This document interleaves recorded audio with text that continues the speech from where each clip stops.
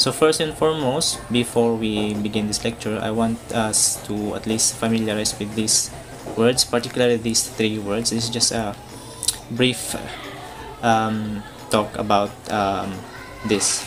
I will not talk much about this, no? So we have three words here: Tausūg, Bahasa Sug, and Sinūg. So we will try to differentiate these three terms or words. First is the word Tausūg. This is the most familiar thing that we all know. In fact, we are here because of this.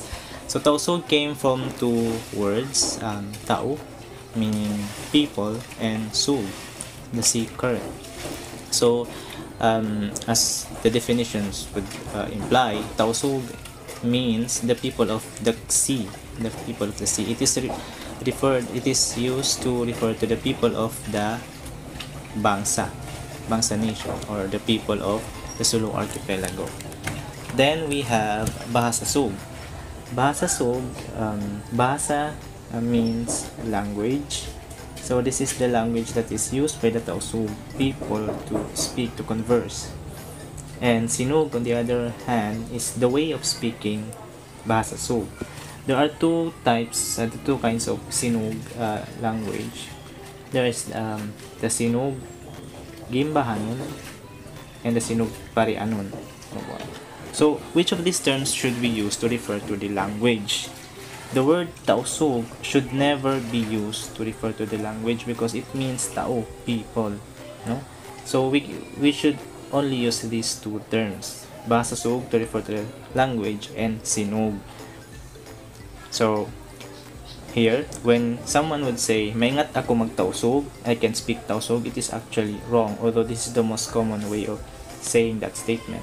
The correct way should be, "Maingat ako magbisara Bahasa Sug," that means Bahasa Sug is the language, or "Maingat ako magsinug," which is also the title of our series, Magsinug Kita, meaning I can speak Sinug. You know, we can just, that's all. The emphasis here is we should not use Tausug to refer to the language. Okay, moving on. So just a brief discussion about Tausug 101 and Magsinug Kita. So Tausug 101 was started in 2012. It was an online blog, a personal blog by yours truly, wherein we share the beauty of the Sinug language. We do translations, we teach basic conversations and grammar as well. So you all know this website, maybe not. Actually, this is not really updated, but what we know is this Facebook page, Tausug 101, which most of you here, or the other people who contacted me through this platform, the Facebook page. So, and what about Magsinug Kita? So Magsinug Kita is a free online series of lessons about Tausug language, the language of the Tausug, which is the Sinug language. So we're planning to conduct this every Saturday starting today. So this is the first lesson, and I welcome you all to our first lesson. Thank you for really attending this lesson. And who am I? I am a Tausug born and raised in Sulu. I'm a medical doctor by profession. I am currently working here in Sulu. And just a disclaimer, I have no formal education on language, etc. I'm not an expert in this field. I'm also a student, just like everyone here. So it's like, so we are actually sharing, our learning. So I'm just a native who happens to love sharing the beauty of the Sinug language. So are we ready, guys? Let's go to our first lesson. So UNU INI. In English, the translation is, what is this? Or more commonly, the Tausugs would usually ask, UNU INI. We omit the in the middle. So when do we use this question, UNU INI? We use this when we are asking about an object, not a person. Never use this when asking about person. We use other question, interrogative pronoun, which is Hisiyu, but this one, in this lesson, we will only talk about UNU INI. And we use this question because of the word INI, which signifies that the object we are asking about should be very near to the speaker. So in English, it is the equivalent of the word this. Okay? Oops, what happened? Next. Wait. Okay, sorry about that. Okay, let's dissect. So the question UNU INI. The word UNU is the equivalent of the English interrogative question, which is what. In is the topic identifier the, although the translation in English is what is this. The Sinug language has no equivalent of the verb to be is. We use in, and in is actually a topic identifier, which is the equivalent of the word, the article the in English. Ini is a locative declension, meaning it is a locator of an object. It signifies, it tells you where that particular object is relative to the first person, which is also the speaker. So ini signifies that the object being referred to is very near. We will talk about this particular word and the other examples later on. So how do we reply? How do we answer that question? UNU INI. So we reply in this way. Let's say you have a cup or a mug and you're holding it, so it's very near to you. So you're going to use the word ini. So you will reply in ini baso. So if someone would ask you UNU in ini, what is this?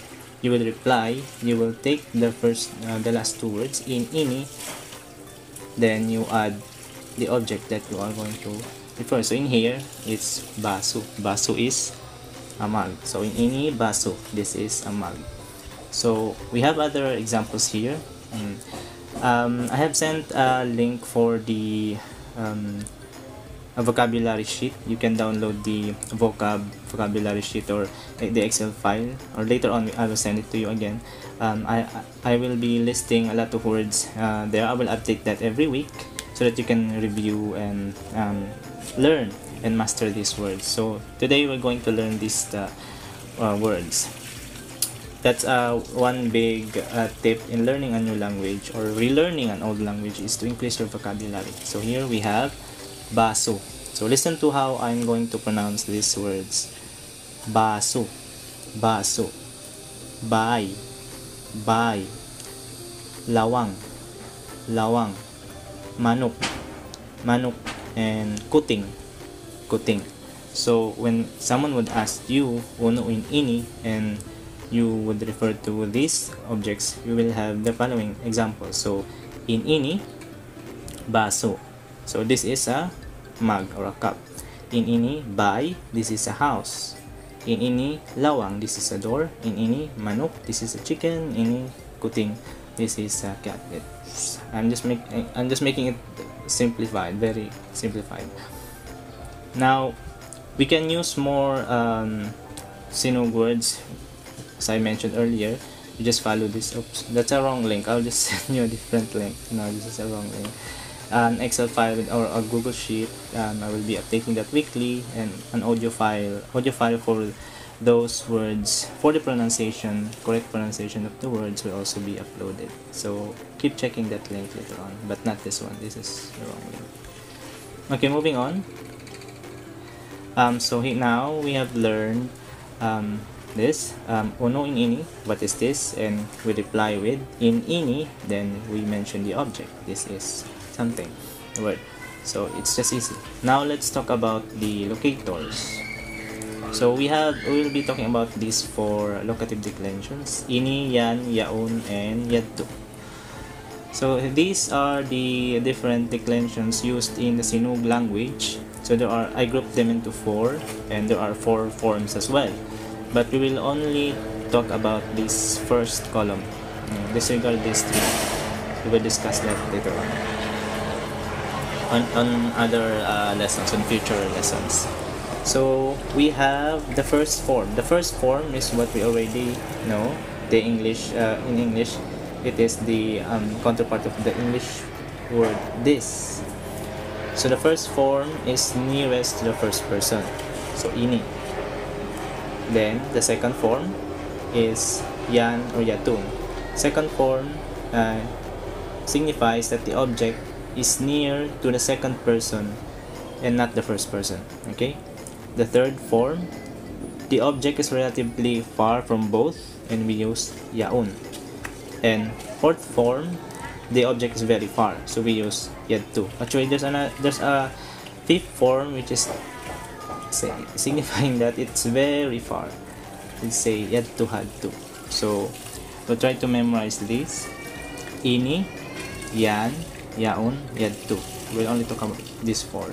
Ini, yan or yatun, yaun, and YADTU. So let's see how this works. So let's say person A, and we have person B.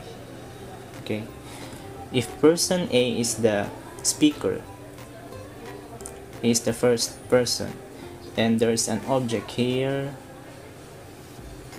another object here, another object here, another object here. Okay, so if person A is the first person, which is if person A is the speaker, and he wants to ask about this particular object which is near to him, we will use the declension ini. So UNU INI, right? UNU in, then lang. So UNU INI. If he is still the speaker and he would want to ask about the object near to the second person, which is person B, he will use the declension yan. UNU in yan. What is that? Yeah, in English there's only two, this and that. But in Sinūg there are four, or even five. Then if person A would want to ask about this object which is relatively both far from both of them, he will use the declension yaun.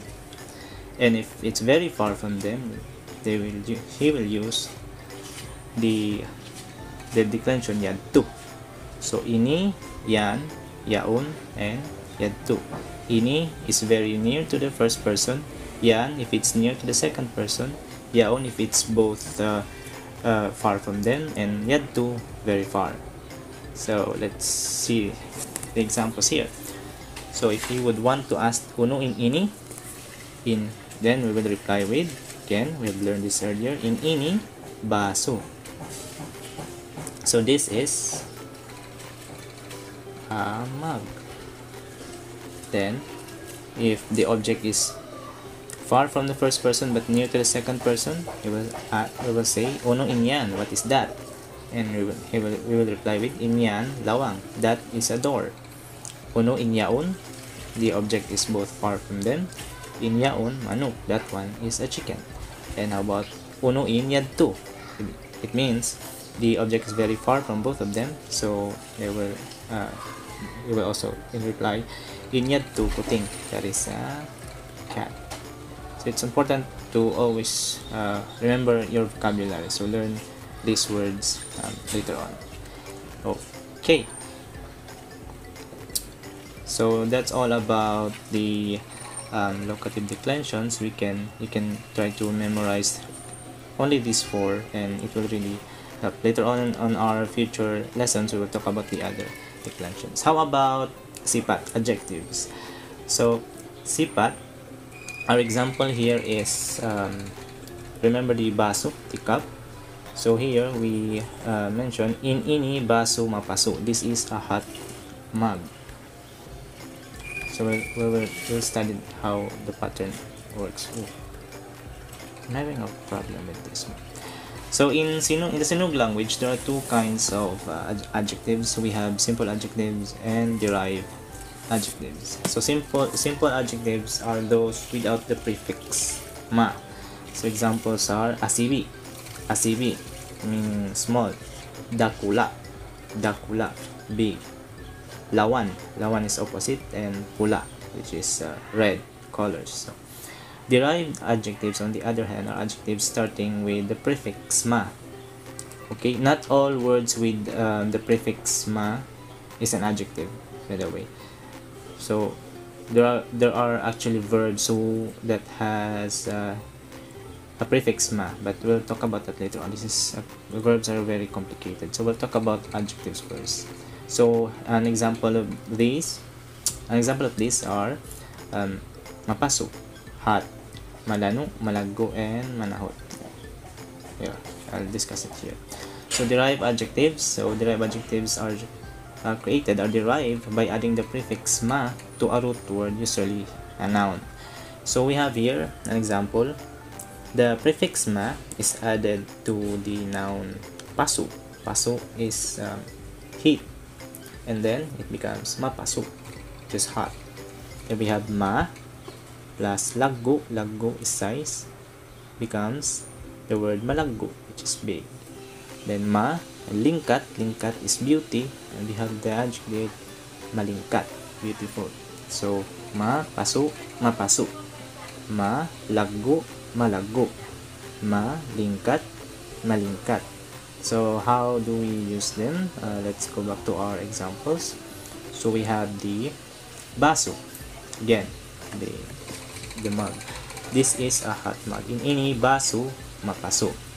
So in describing an object using adjectives, place the adjective after the object.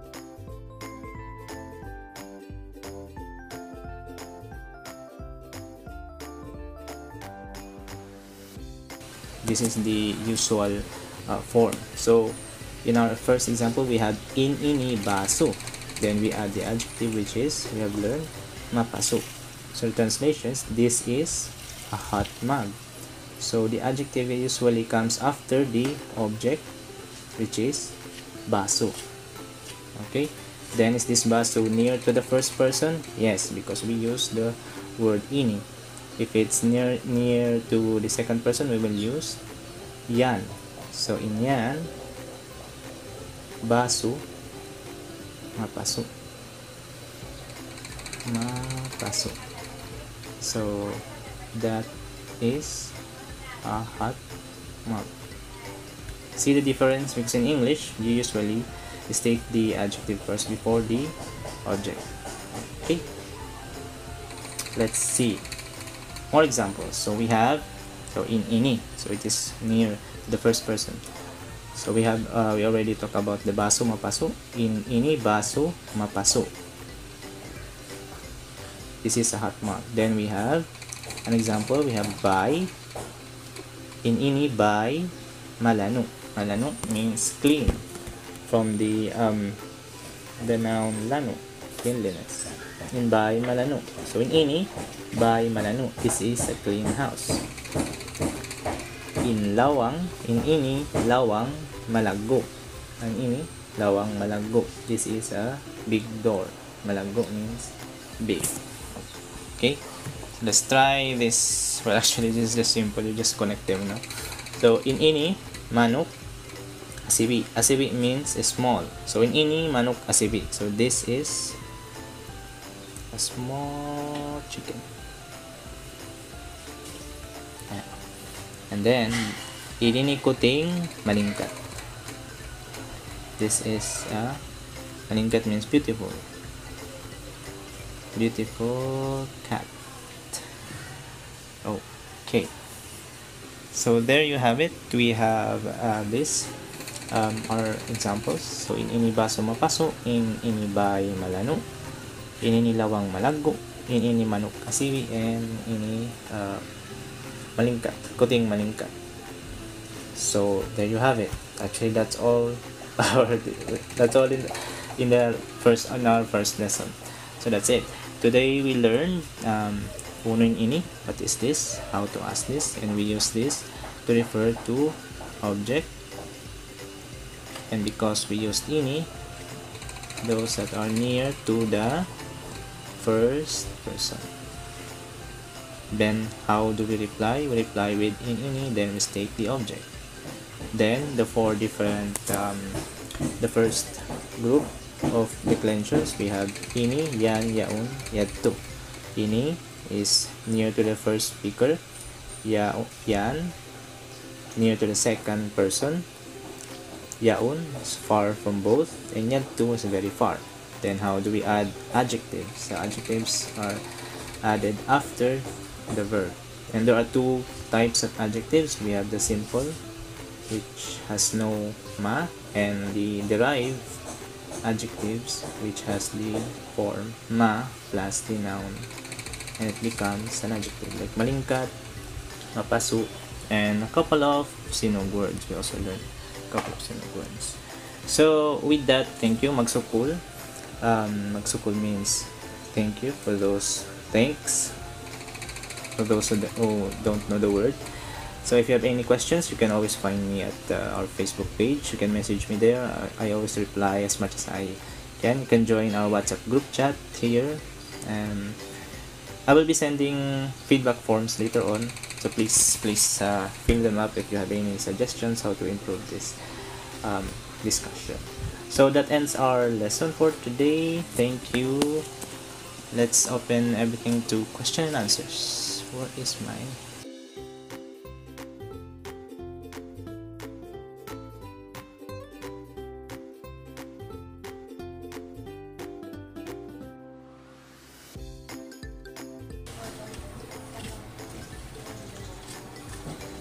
Okay, so if we have no more questions, feel free to send.